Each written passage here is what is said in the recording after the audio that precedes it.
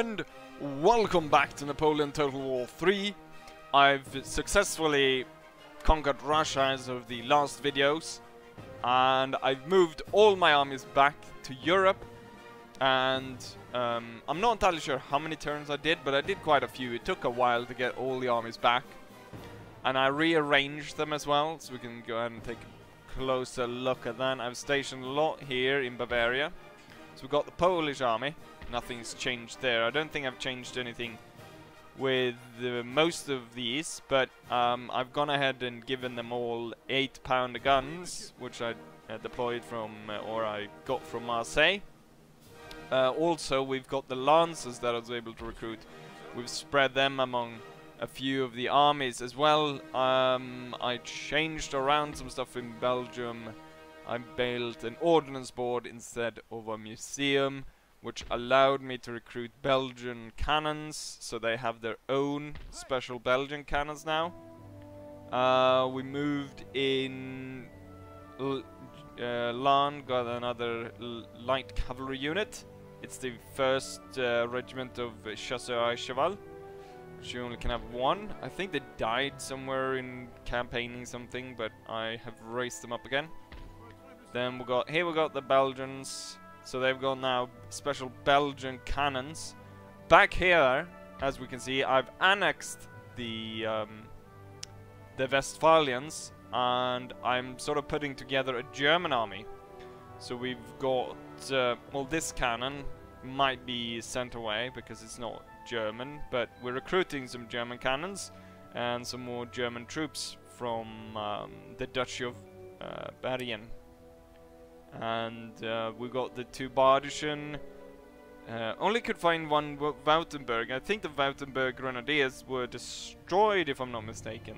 So we'll have to recruit them later on. And then we got the Viennese Frivillige Battalion. Apparently you can have 3 of these, but I can't recruit any.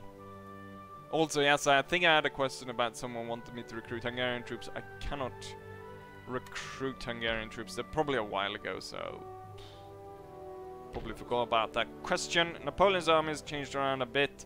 I've moved away everyone who is in the guards. We got 4 units. I mean, 4 units of young guard, 4 units of middle guard, 4 units of old guard, 2 units of young guard chasseur, 2 of them. We've got the 12-pounder battery with 10 cannons in it. I think it is. You probably can see, yes, 10 guns. Probably gonna move out the this and replace it with something else. Not entirely sure. And then cavalry is all the same. We got Marshal Ney up here. He's I transferred the cavalry over to him, so he's got the that one special 6th regiment of Lancers, which you only can have 1 of, and then he's got a big unit of Cuirassiers, and he also got 2 young guard units. And I think I transferred some veterans, or maybe it's just the fact that he's got he's got just these 2 light infantry units, possibly 3. No, the 32nd is not light unit. Anyways, he's moving over here. Adreno has got all the Corsican units and is moving here because an English navy has set out. Because I'm not entirely sure what triggered them, but I think it was the fact that the Dutch, I managed to get the Dutch to declare war on Britain. I got a lot of nations to declare war on Britain again because a lot of them had stopped, and so he came here and raided Cheltenham, and that caused the Brits to all move down. Also, they for a while was actually at peace with the Irish as well, so I had to redeclare war there. And let's see, what else did we do? Yes, I moved the armies around. So this one is trying to intercept where these guys are landing. I'm also sending a navy after them. Ney is going after the Mecklenburgans, but I haven't declared war yet. And at this point I'm hoping to take all of them except Bavaria, because we're going to take Bavaria last. And yes, the Portuguese once again opened trade with the English. I got sick and tired of them, so I decided that, you know what, Spain is actually gonna have to do something for once, and so I declared war on Portugal and I dragged Spain into it. The only thing really negative that has happened that you haven't seen was when I decided to attack the Westphalians again and incorporate them back into my territory, was that I forgot to break some treaties with them, like the military permission to march my armies through the land, and trade agreement, which caused a relationship drop with all my allies of 49 points. So I had to spend quite a lot of cash here and there to try to get them back at sort of a better level. A few of them fell to the point where they were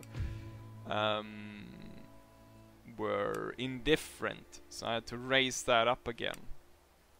And we can now see the only one who didn't care about the fact that I broke the treaties was Ireland and the Italians. They didn't care about me breaking the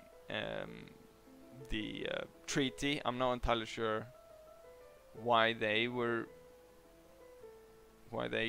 sort of didn't care about that, but yeah. And then we had a question about yes, someone thought that I should play the campaign more historically, or keep the borders more historically, as I understand it, and that seems very limiting to sort of keep them at the level of which they would have been historically, especially since it this one is increased, so it's got 24 turns per year, and the my enemies wouldn't really play by those rules. But I haven't been that far off in terms of what France controlled historically. I think there would be maybe a few more what's it called? A few more protectorate states here and there.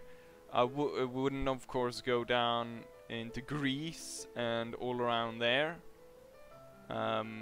That wouldn't be historical, and some other here. And then just the spread out invasion of Russia, we probably would have just sticked around here, gone for Moscow. Obviously not taking Finland.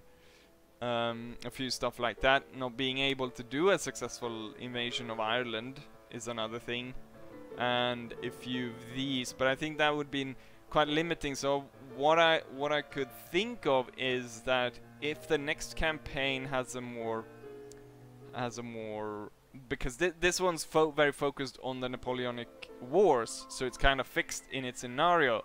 But say if I was playing Empire or some of the other Total Wars that has more of an open, broad scope where you don't have to, you're not sort of tied down the same way by historical consequences. I think I could sort of role play a bit more, to the extent that I could do that though, and role play a bit more, and that way maybe add some more historical context. But I think just keeping the borders for keeping the borders sort of on the historical would limit my capabilities, and in the same way I took this example of, say I would have started as playing Sweden. Someone I think actually commented as I thought that I should play Sweden, but if I had played as Sweden, I would have played you know, I would have just been sitting in Stockholm more or less for I would still be sitting there since the start, and we would have waited for quite a few years. Then we would have lost Finland to Russia, and I mean, Sweden was part in marching on Paris a few times with their army, but we were never really engaged in any great battles. So playing Sweden out of, you know, using those, now maybe that's an extreme because Sweden didn't do a lot at this time period, but you sort of you understand sort of where I'm going with this, and that this is sort of more of a what if scenario. What if Napoleon was successful in invading Russia, and so on. But I think enough talk now. It's time to get into action, and getting into action means declaring war on the Hessians, which is allied with with Saxony. I broke their alliance. First, these three German states were actually all allied with each other, so I had to make sure to break that alliance. So we're gonna declare war on William the First. He's got moderate power, but he's destitute in terms of wealth. I'm gonna call all my allies to join, and the Hessians was actually joined by Saxony. So the Saxons are at war as well with us, but I've got my armies already there to advance and attack them. Right, so it's about attacking this army first and then attacking here. So I'm splitting this up into two. I don't really need it to. I could have easily. I think I have. Wait, don't I have an army that can march all the way? It seems not, but maybe if I'll attack with just one, it will drag in the other one, because yes, it will drag in the other one, so that's good. Right, so without further ado, let's go ahead and add save just in case. Let's go ahead and fight the first Battle of Frankfurt in 1809. And oh yes, because it's a bridge battle. This time, however, I'm going to have to cross the stream because I'm attacking. Or technically not, because the enemy is, or the army that was protecting the bridge would have fallen over to the other side and fallen to our side, and then their allies would have come up behind us. Once again I've managed to forget to turn on all of these. So the spot where you can cross is probably the easiest one to go over, but just because of funsies, we will send a group to secure the bridge as well. But the cannons will be here together with most of the army. What I could do is I could send a lot of the specialist troops.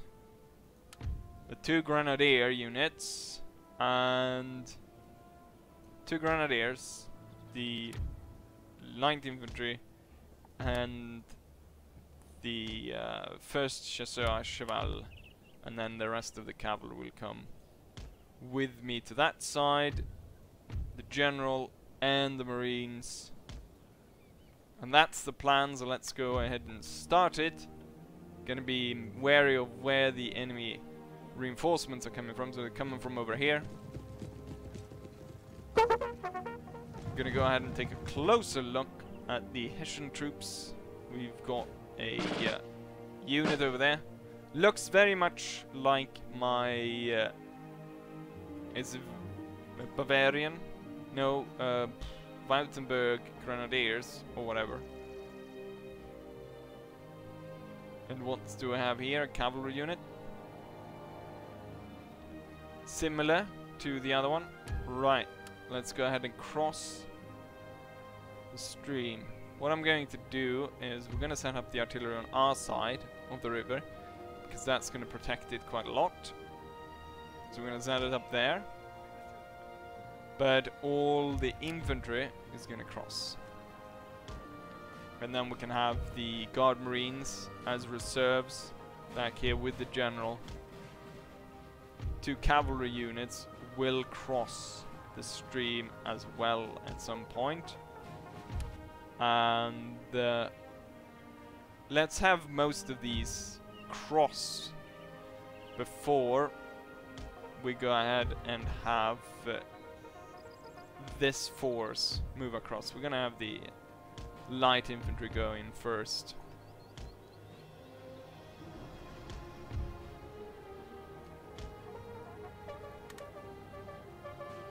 here we got the 1st Regiment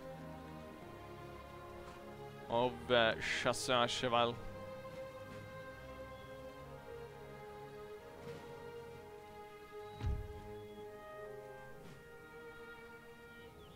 More Hessian troops are turning up. A lot of it is cavalry. Got some hussars. Completely brown almost. Brown and red pants. Not very nice color combination. Then some of these other troops look better.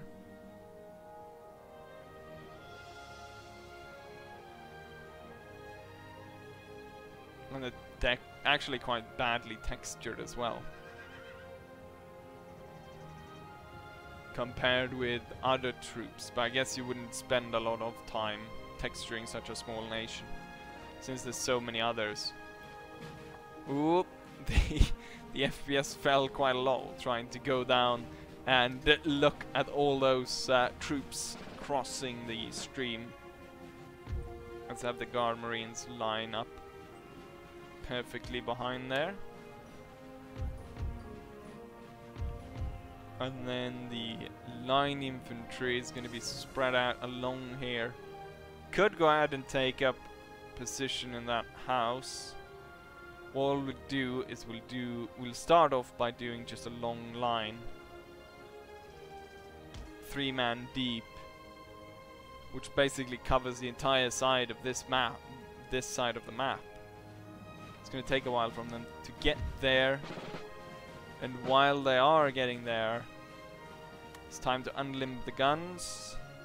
And they're all stationed pretty well. I don't think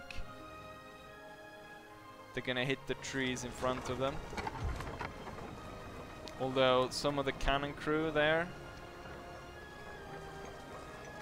chose a very wonky position. They turn the cannon straight into the tree. That's not gonna be very useful. And let's speed this up, shall we? So we get our men in order. Let's see. Some of the first cannon shots are flying through. I want to see if there's any more interesting Hessian troops turning up. Some light infantry or something. Because right now it's all line infantry. This one, I'm not sure if it's... What's it? What? Wait, what does it actually say here?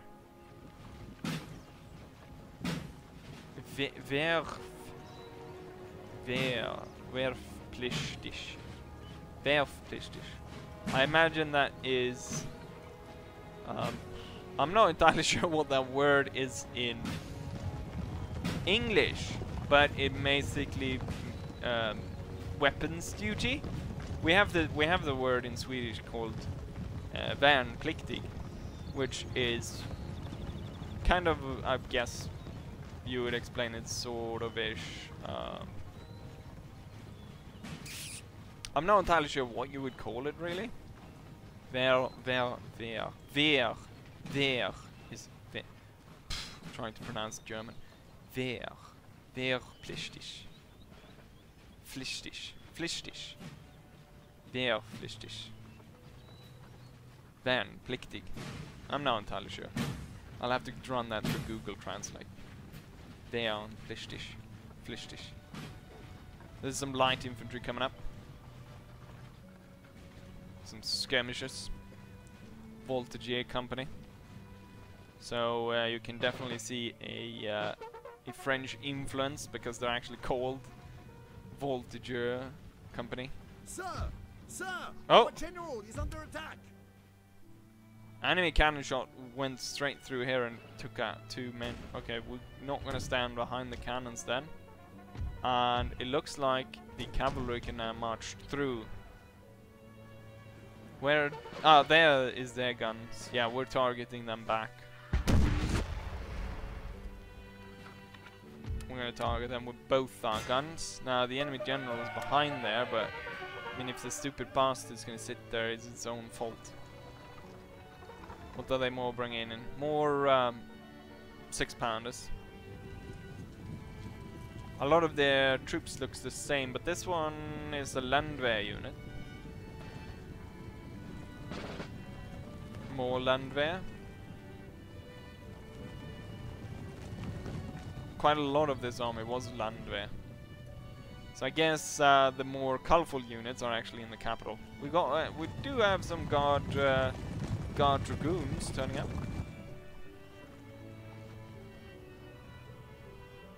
The forming line sort of against the cannons rather than the line which I'm drawing right here.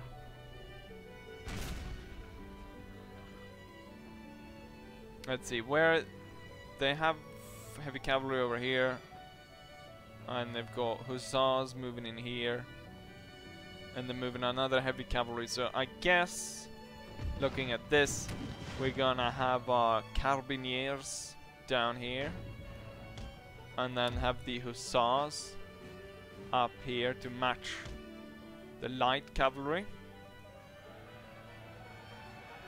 It's the first light hussars, the first light horse, Hessian Hussar Regiment. Maybe I should start moving these guys up already to try claim that farmhouse and to deal with these hussars which are charging out on their own. And then we got this area which is messing up the battle plan. We got these guys, these four could move through the houses and form like so. And then we have a single unit. I guess he will move over here, but he's kind of exposed there on his own. Oh, crap. I forgot to halt. Silly though by the enemy to send in the hussars on their own, unsupported. They're not gonna stand, but they probably are going to take quite a lot of our men with them.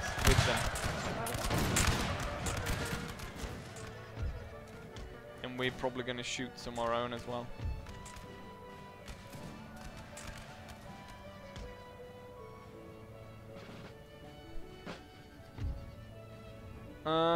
Not gonna take the house because, well, the enemy is not close enough. Are they moving men towards the bridge? It looks a bit like they are. We gotta keep an eye on those hussars because they're not completely broken, they might come back. Our hussars have open free terrain now, so they can quickly move into there. They lost 54 men. Have we broken this artillery piece down yet? Or this is something else? Yeah, they are sending a troop over there. Ish, sort of ish. A Landwehr troop is running about close to the bridge. Yeah, the cavalry's back. This time though we're ready for them. And so we're gonna form square.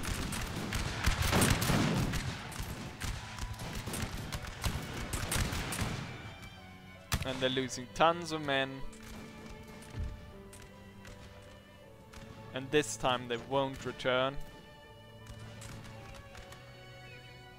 And we can advance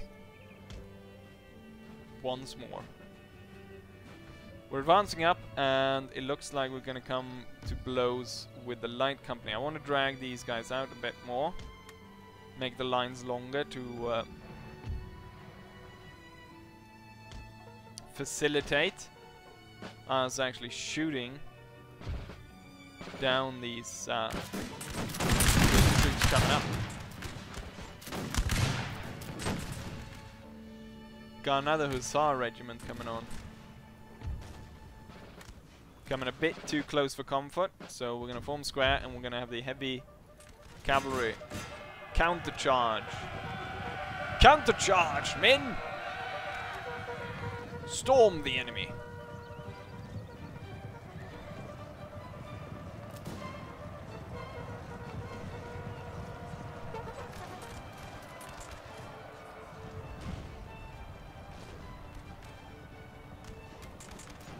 We accidentally charged on a few of our own men, but nothing major it seems. Let's see how it's going up here. It's fine.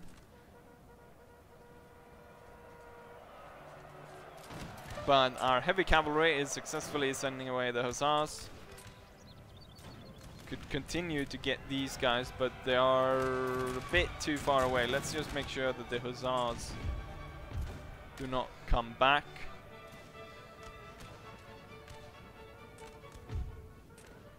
They're gone. Let's draw back the heavy cavalry.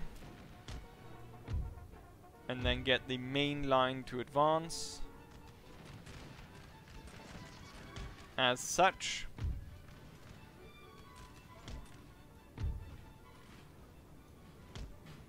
The hussars have arrived. They can move up there.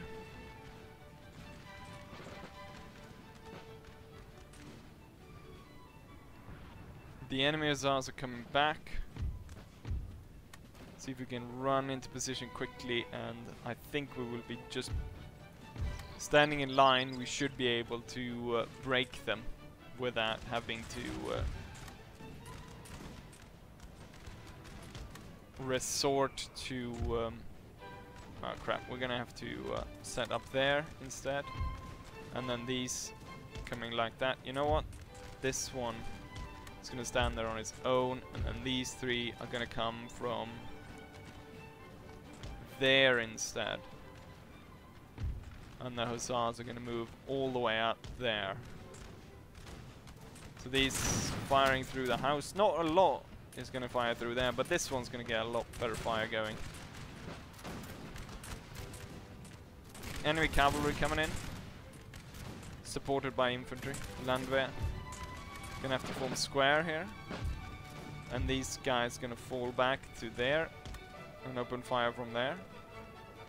And the hussars need to hurry into their position so we can flank the enemy. The main line seems to be holding fine, and while this is happening, we're gonna move across the guys we have across the bridge, get them across, deal with the Hessians. The square is holding. The enemy is attacking it pretty hard though.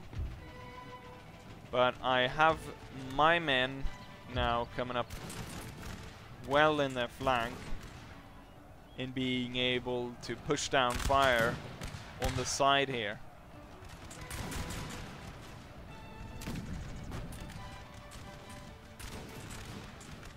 Across the main line we're holding just fine.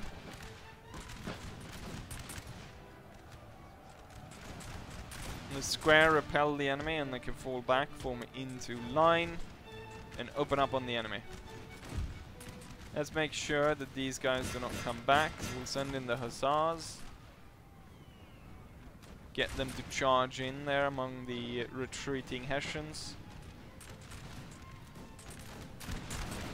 We've got a lot of troops coming in here, so if these guys could hurry up and open fire there, that would be nice. And these guys need to gain ground upon the enemy. Yeah, they're keeping these guys on the run. Got close fights up here, where the Hessians and our men are basically standing on top of each other.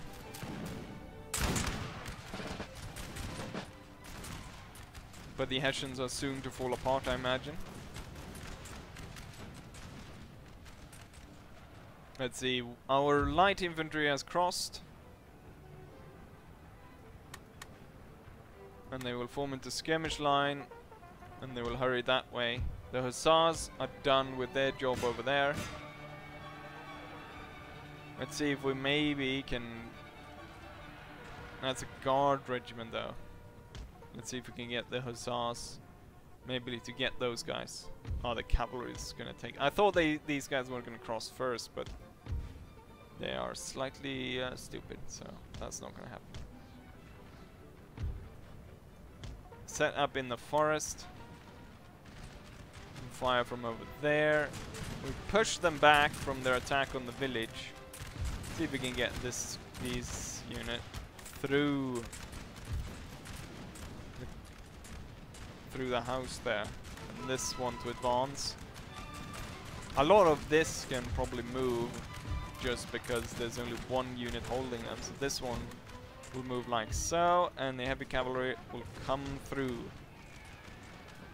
I think our cannons are not really gonna be useful right now. These guys are about to break. Where did I put my hussars? Hussars, get them now. Good fire is being put down on this flank right here.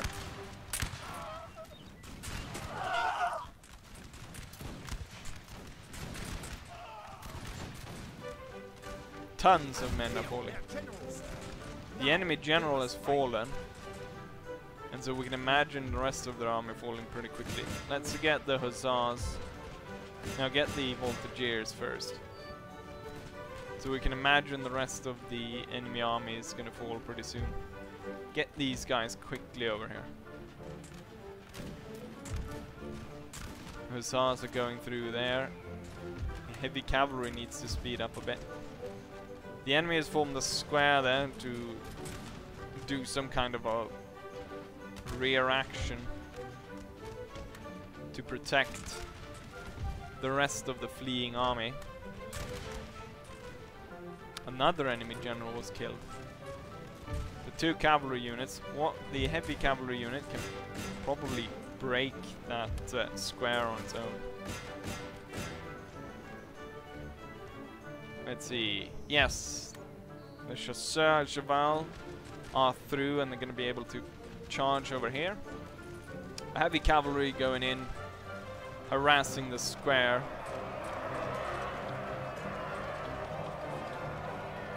Seems like they're gonna hold it though, I say, as they them are all turns red.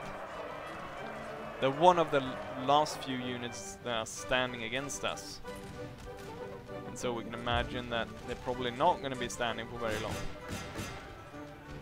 You know what? The chasseur will get these ones instead, because this one is about to break.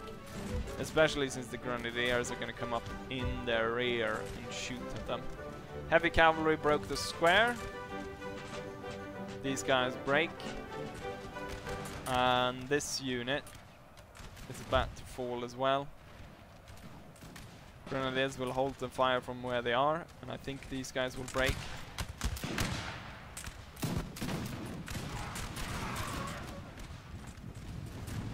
And there we go.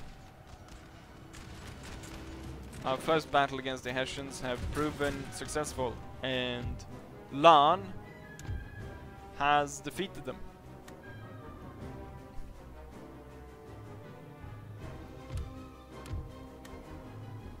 Now let's go back to the campaign map, see the actual statistics of the battle, and then progress to attack their capital. With Napoleon's army, we lost 768 men. The enemy lost 3,000 men. Highest killers was the Hussars, followed by a veteran Fusilier unit.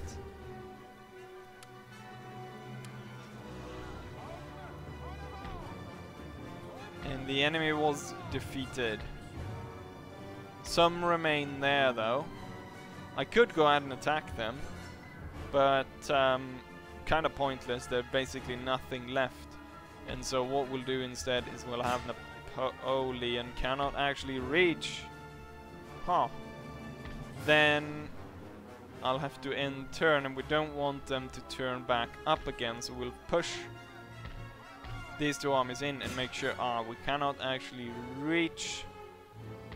That means they're gonna be able to draw these guys back into the capital and support that. Well, then we have to do some other attack, because then we'll have to start. I was gonna split this up into 2, so we'd had one video where I did the attack on Saxony, and one where I did the attack on Audreynaud, or the Polish army. We're gonna, I think, they might be able to call support from over there, so Audreynaud will support the Polish army that will attack Kaspar Speckenbach, which retreats across, and we're gonna have to fight them. He secures the bridge. Everyone will now turn towards there. I was hoping that he was gonna stand and fight, but he wasn't. Huh. Right. Then my attack did not go as planned. But I could have prepared it better, but I wanted to go ahead and start recording again before England landed its army or wherever they did. So let's go ahead and then turn. Oh, England! England lands its army in Denmark. So we have wait. When did England actually did historically invade Denmark? Because they were afraid that Napoleon was gonna invade Denmark and take their fleet, and so there was a naval battle against the Danish where the English, they didn't, well, the Danish fought well, but then the Danish navy sort of went off, and so the English, I guess, were even more convinced that they had to take the navy from the Danish. And so what they did was they landed an army and they started to siege the capital of Copenhagen. And this was one of the first times they used terror bombing. You could argue that probably, you know, back in the day, earlier when they, well, that may be more of chemical warfare, when they threw dead bodies and catapults over the walls. But they used the rockets to set fire to a large amount of buildings in Copenhagen and then force the civilian population to pressure the civilian population then pressure the army to surrender, and that's what they did. And so the English were able to take Copenhagen and take the navy. The thing they found though was the navy was not as good as they thought, and the English had to I think they stayed for almost a year just to repair and make the Danish navy seaworthy again, to actually get away with it, take it away. So they almost spent their yeah. And then of course by doing this, they sort of forced Denmark's hand to side with Napoleon, and then later on that allowed Sweden to attack Denmark and take Norway from them, or it was sort of given to us in the end for having been part of all the alliances throughout this. Let's see what happened there. Why did it? Anyways, they want to pay me 29,000, which is quite a lot, given that they have meager wealth for a peace treaty. But no, I'm not gonna go ahead and accept that. The Swedish navy turn up and they cornered the Danish navy and sunk it. So the war with Denmark is actually heating up.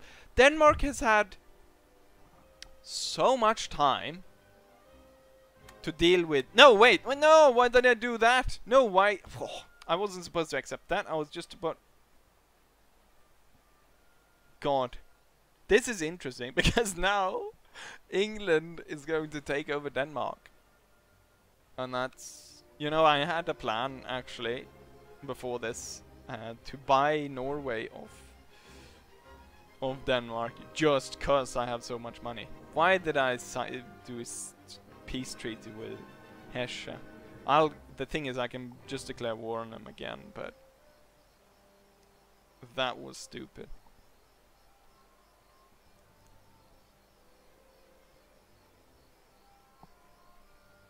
Let's see, the Spanish are moving their troops around. Hopefully they'll be able to defeat Portugal pretty soon, so that Portugal to stop trading with England. Blocked path, tactical retreat, tactical retreat, tactical retreat, tactical retreat. Peace treaty signed with Hessian. No, that's stupid. More German troops. So we've got 4 infantry units of Bergen. These have quite high morale actually. 45. So unusually high compared with... Oh, these guys have 50, so it's yeah, it's actually a bit lower. Württemberg Grenadiers. And Badischen Grenadiers. And then we're gonna get a 9-pounder gun. And then 2 cavalry units. But yeah, we need to get back in war with these guys. Can I not... What I can do is... There's probably a lot of others. Wait. Oh, it almost looked as Spain was unhappy with me. What I can do, joining wars. I will join Hessian if they declare. Let's see if they go. And so the business of one was concluded.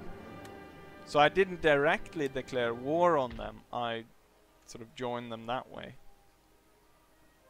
Anyways, we're gonna have to build up then for quite a big battle. Not sure if the Polish army would then be up to be the main attack force in this. And this is interesting because now Denmark is gonna be attacked. We can sink the Swedish Navy. It seems that they are bow-strand. But maybe I want to play that one. I'm not sure. Rather than fighting the huge English Navy. But Ney then is gonna have to march over and try to save the Danish.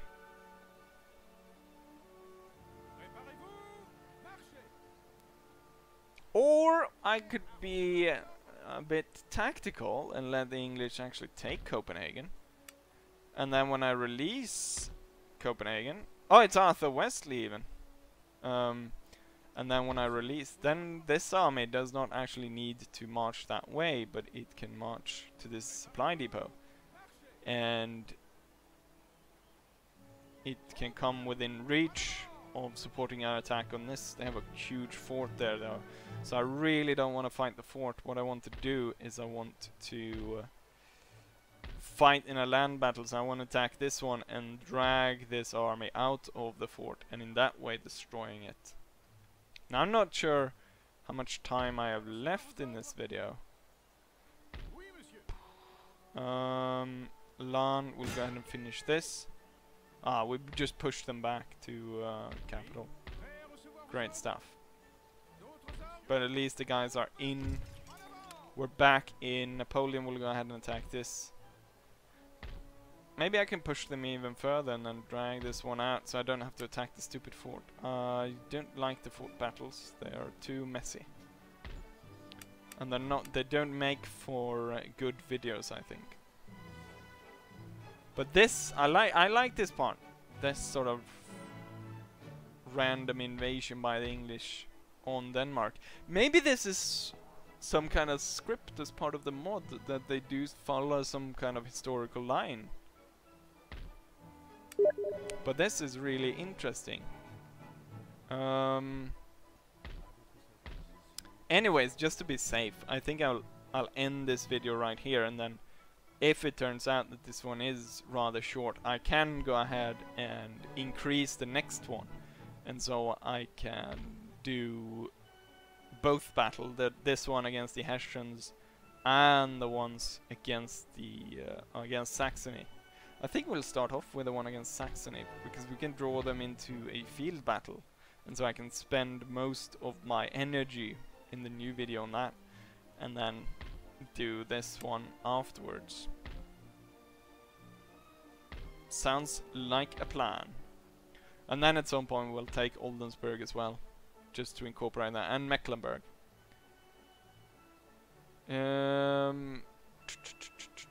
Anyways, I hope you guys enjoy this, and hopefully I'll see you guys for the next one. Bye!